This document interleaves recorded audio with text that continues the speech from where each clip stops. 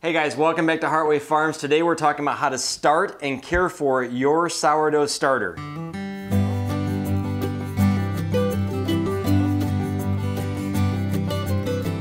All right, so we're gonna talk about all things sourdough today and getting started. And I am not gonna talk about it. I am here with Julianne because she is the household Heartway Farms sourdough guru. Okay.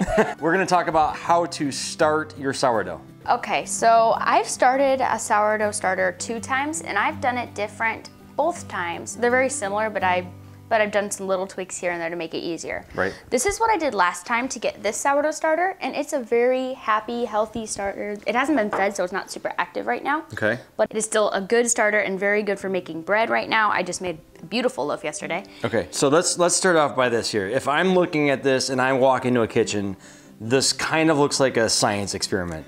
It is a science experiment. Okay. Because it is a living, breathing thing, right? Yes. Okay. Yep. So it's got fluid in it. It's got some bubbles in it. It's got that like effervescent nice tang, smell to it, that tang to it, and the jar looks like it is a little bit kind of wonky here. What's going on with that? It's alive. It's alive. It's alive. It's alive. Okay. My method for caring for and just my approach to sourdough in general is a little bit more unconventional. A lot of people keep it very by the book, very you must do this at this time, with this exact measurement, with this exact weighted measurement. Okay. There's nothing wrong with that. Okay. But for me, I don't do well under that kind of situation. Okay. So I've come up with, I call it like pioneer style. Okay. Very old fashioned, old world style sourdough care and baking. And it's easy, and if you have water, you have flour, you have a few other ingredients for flavoring, you can make sourdough bread easily and efficiently and without a lot of the typical hassle that comes with sourdough. Okay, so you're saying that you don't have to be super like afraid of or nervous or like make this more than it has to be. Like keep it simple, keep it simple stupid, right? Yep. So keep it simple, keep it easy, and keep it something that's just enjoyable that you get to use and that it's functional around the house. Yes. Okay. Very practical. Right. So let's go into, if I don't have any of this stuff, how do I start my sourdough for the very first time? How do I start my starter? So the very first thing you'll need is a small glass or ceramic bowl. I like the glass. And then some flour. I have organic, all-purpose white flour. You can do whole wheat as well, but white flour tends to, I've heard it works easier. I've never actually made a starter with whole wheat before. Okay. And then some filtered water. This is just filtered from our Berkey. You just want to make sure it has no chlorine in it at all. If you don't live on a well or you don't have like a secure water source as far as not having extra stuff in it, so you're on city water and you're concerned about having like fluoride and all the other stuff that comes with city water, that would kill off normal bacteria and stuff like that. You want to have like more of like a distilled water or a spring water? Yep, spring water's good. Okay. Mineral water. Okay, so water. Something that maybe someone who's on city water, go ahead and buy something that's been reverse osmosis or purified or spring water or distilled water of some sort. Or something that's like been run through like a Berkey or any other kind of like tabletop water filter. So really all that I'm gonna do to start is take a 1/4 cup of all-purpose flour, and then put that into the bowl, and then do a 1/4 cup of water. Okay, so once again, she didn't get super crazy about like tamping that, no, and she just scooped it, threw it in there. Quick shake. Right. And then I'm just going to mix this together. So equal parts flour and water. Doesn't have to be completely smooth, just well combined. So the whole point of this is to make this something that everybody can do themselves. They don't have to be nervous about it or like super concerned about the process. It should be pretty straightforward and easy. Yes. Okay. And then it's combined like really quick, just throw it all together. And I'm gonna go put this on an open countertop or stovetop or anywhere, and I would leave it there for 24 hours. Okay. And so you're gonna take the pancake batter that's completely bland. Yep. And throw it on the countertop and let it sit for 24 hours. Open, yep. Open. Open, nothing on top of it. Why is it sitting open? You want, the process of starting a sourdough is fermenting the flour that's in here. Okay. And that becomes food for the yeast that's in your environment. Everyone has yeast and bacteria floating around the air. Okay. And what we're doing is trying to catch it. So we're catching and growing our own yeast. That's what we're doing. All right. Instead of buying it in little packages from the store. Okay. So I'm gonna leave this on the countertop for 24 hours. And then I'll come back 24 hours later and add to it again a 1/4 cup of water, and a 1/4 cup of flour. And I'm just gonna mix it together. So we're adding more to it? Yep. Okay. And then I'm literally just gonna put it on the counter for another 24 hours.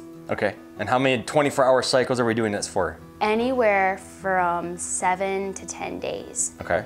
Well, will it start to change at all or look different? Yeah, a couple days into it, you'll start to notice it has a little bit of an off smell, almost like Parmesan cheese almost. Like this? Not quite that strong. Not quite that strong. It'll be very, very minimal. Okay.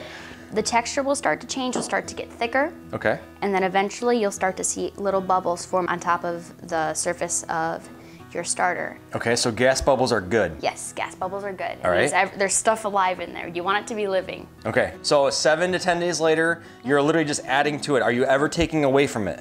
Once this bowl, I don't know, this is probably like a 1.5 quart size bowl. Okay. Once this bowl reaches to about here, so like 3/4 of the way full, I'm gonna go ahead and dump out half of it. And I'm either gonna feed that to the chickens or put it in the garbage. Okay. And then you're gonna put this on the counter again, and then you're gonna continue adding the 1/4 cup of water and the 1/4 cup of flour. And then you're gonna continue doing that for a few more days. You wanna make sure it's really active, really alive, really bubbly. Okay. You won't see much rising because it is small. You won't see it until it gets like an older, mature starter. Okay. But you will see a lot of bubbles, and you'll see it'll go through processes of being extra bubbly and extra like not bubbly. Like it'll go flat and bubbly sometimes. Okay.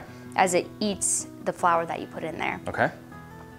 So yeah, I've removed half of my starter, and then I'm gonna continue feeding it the 1/4 cup of water and the 1/4 cup of flour. Okay. And I'm gonna let it do that for like maybe another 4 to 5 days, depending. Okay. Once you get a really nice and bubbly starter, you're gonna go ahead and take your starter and then put it into either a mason jar, like this, and then this, it just has like, I just have a lid that I keep loosely on it so it can still breathe. So you don't wanna like You don't wanna, you don't wanna suction it. And then this one, or then I also have like this little glass crock that I like, and this does not have a sealable lid, it just sits there. Okay. And then I'm gonna move it into one of those containers, and then I'm gonna stick it in my fridge. You're gonna refrigerate it. I'm gonna put it in the fridge. Okay.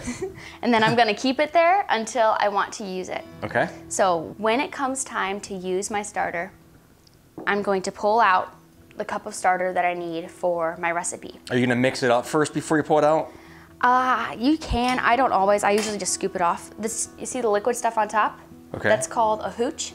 The hooch. Mm-hmm. Okay. And it just separates off a little bit, but this is like extra sour compared to this. Okay. So I actually like to keep this on because it gives the sourdough the nice depth of flavor of the sourness in the bread. So when you scoop it out, you're getting some of the hooch with the starter. If you, like usually you can just like swirl it around if you want. You can just like lightly mix it.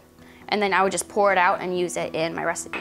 So it's not like you have to have like so much of the like the thicker content in the hooch. You want to kind of a mix of both. You want a combination of both. Okay. And you can pour it off if you really don't want it to be that sour. I do both sometimes. It kind of depends on what I feel like that day. Okay. So then I've transferred my starter into the jar. Mm-hmm. I'm pulling out a cup of it I'm going to use. I'm going to go make my bread. Okay. What am I going to do with this?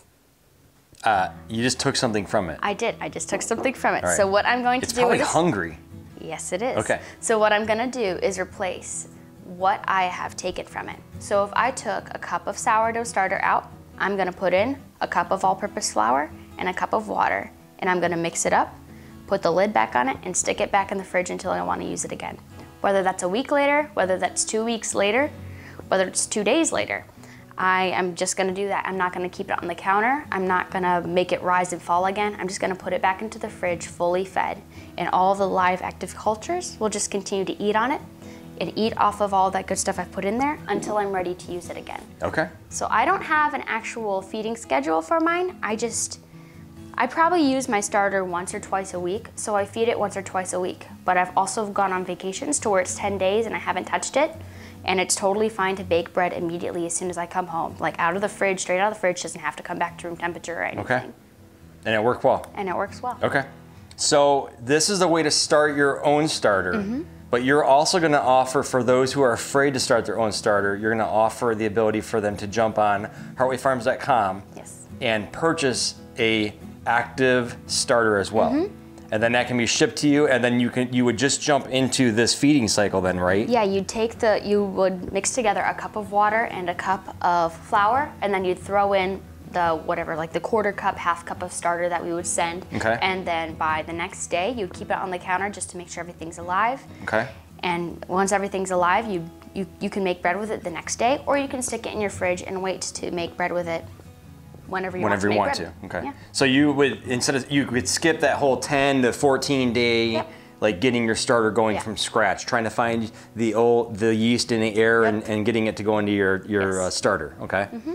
So that's pretty cool. So then you're able to use this then for making breads. Mm-hmm. You've made bagels. Mm-hmm. What else have you made with it? We've had pancakes, pretzels, waffles. Okay. Anything that includes yeast or any leavening agents, like even banana breads. People have made banana breads with sourdough starters. Most baked goods you can make with sourdough. Instead of yeast. Instead of yeast, or along with yeast, or along with like baking powder and baking soda. Okay. There's no set rules. Something that came to mind too is like I love having kind of tools in our toolbox for like, what if we can't find yeast? A few years ago, we went through the whole, yeast shortage along with the other shortages that were out there, and the people that were grabbing all the yeast. And when you have the tools and you have the ideas in your head, how to capture your own sourdough and have your own yeast that you can put in your products, like just having the tools in your toolbox to continue making breads and all the things that we like to eat and pair up with our foods. The stockpile type of stuff. This is a great technique. Just like I said, even if you don't want to start your own this go around and you want to order it from Julianne, you can do that. But having the idea of how to do this, and maybe even like you could order your stuff to start with Julianne, so you can kind of get up and going, and then you could just play and start with making your own as well, like side by side. Yeah, I've made two starters from scratch, and both of them have been successful.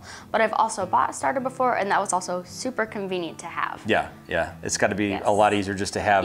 You can start like 24 hours later, as opposed to 2 weeks. Is there anything else right now that you want to talk about? Because in the future, we're going to be doing quite a bit stuff that you're going to be showing how to do all things sourdough, and then we're going to go into some of the pros of like long ferment sourdough type of stuff, and the benefits of sourdough for your gut health and people who have sensitivities. So we'll get into all that at a different time.